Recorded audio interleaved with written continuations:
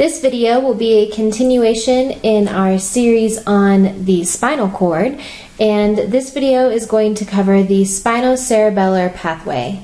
The modalities carried by the spinocerebellar pathway include proprioceptive information from our trunk and limbs. So here where we see Golgi tendon organs, muscle spindles, and joint capsules, those are all sensory receptors that take in proprioceptive information. You can see our first order neuron coming in through our dorsal root, coming into our posterior gray horn with our cell body in our dorsal root ganglion. Our second order neuron cell body is going to be located in our posterior gray horn. Now, the interesting thing about the spinocerebellar pathway is that some of our second order neuron axons do not decussate. Some of our second order neurons decussate, and then once they reach our brainstem, they decussate again. So all of our proprioceptive information is going to arrive on our ipsilateral side. The word ipsilateral means that it goes to our cerebellum on the same side that it originated. So most of our information, if it originates on the right-hand side, decussates to the left-hand side.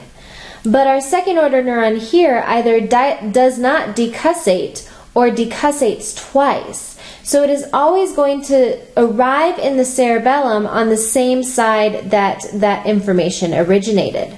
And you can see that we don't have a third order neuron. So our second order neuron is going to synapse to a Purkinje cell. Our Purkinje cells are located in our cerebellum, and they are going to help tell our body where all of its parts are located. So our cerebellum is going to, remember, it coordinates our motor activity, and so with this proprioceptive information, our cerebellum can make informed decisions about where and how to move. But because we don't have a third order neuron, this information does not reach conscious awareness.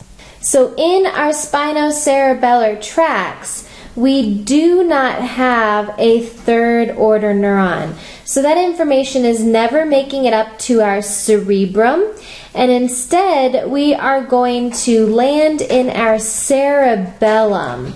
So our final destination is our cerebellar cortex.